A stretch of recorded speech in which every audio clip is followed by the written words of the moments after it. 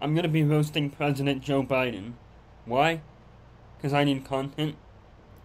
So let's start off with a few things. Like first, the old guy can't even walk upstairs without tripping over him.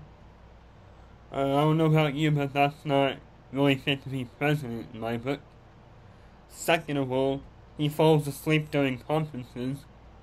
Who does that even during a boring conference? I wouldn't fall asleep if I was president. So that's shameful to America. Third, he can't even speak without stuttering. Well, neither can I, but we don't talk about that. But his is a lot worse. And third, he's obsessed with Donald Trump for some reason. I don't know why, like, you beat him. Great. Fourth, I think he's too old to be president. There should be an age limit for presidents, right? Like, you don't want an 80-year-old man who can hardly climb up the steps to be running a country, do you? I don't think so. Or I don't anyways. Also, for Biden, he's creepy. Let me explain. He touches people, okay? If you've seen pictures, videos, you'll know what I'm talking about. But he just touches people where he shouldn't be. And I find that unconstitutional.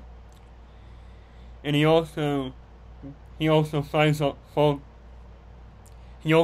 off bicycles, which no other president does.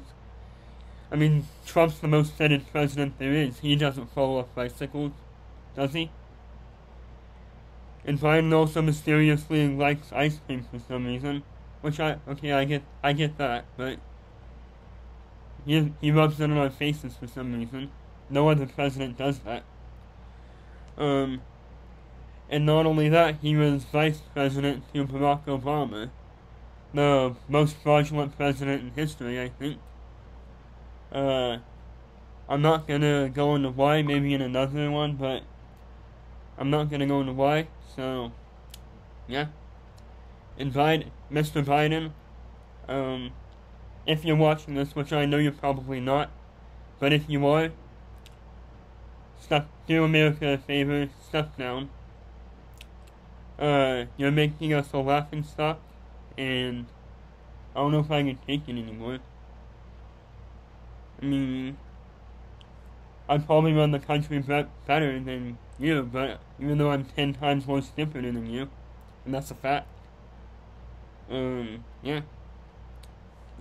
That's my message, I guess.